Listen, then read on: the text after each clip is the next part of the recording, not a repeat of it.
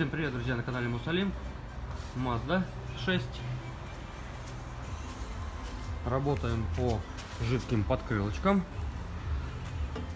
Ну вот так вот мы уже арку обработали.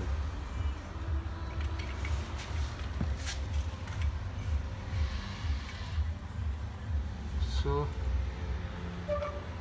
сплошным слоем. Около 3 миллиметров получается толщина нанесения. Время высыхания материала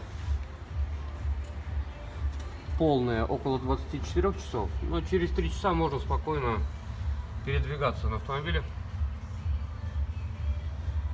Арка защищена штатным подкрылком, и данный материал в том числе. Никакого запаха в автомобиле не появляется. Служба данного материала около 2 лет.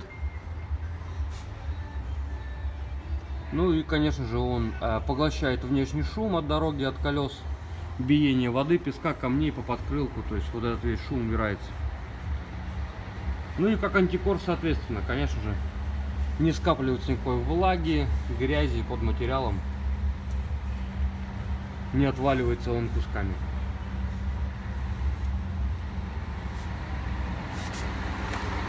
И, конечно же, проклеим штатный локер вот таким образом. 6 миллиметров материал здесь используется. Это все мы проклеиваем. Приступаем к сборке. Всем спасибо. Пока-пока.